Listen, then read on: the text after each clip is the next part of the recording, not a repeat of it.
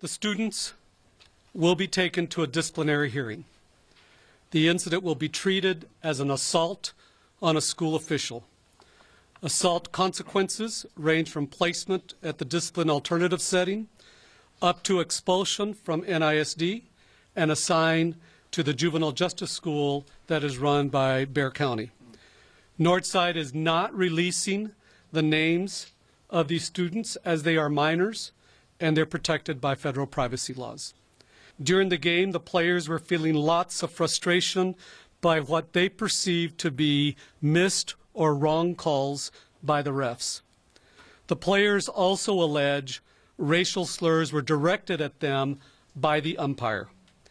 The students allege that an assistant coach said, "That guy needs to pay for cheating us," or words to that effect. NISD is in the process of filing an official complaint to the Officials Association about the racial slur allegation. Comment will be from them, and they are the Texas Association of Sports Officials.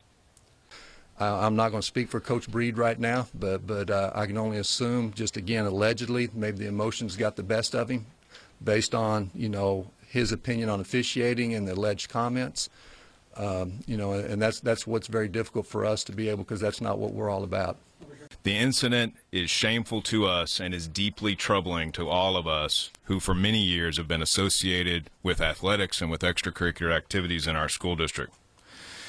Our responsibility as educators is to use this as best we can as a teaching moment for the rest of the students and athletes at John Jay High School, as well as at all of our high schools.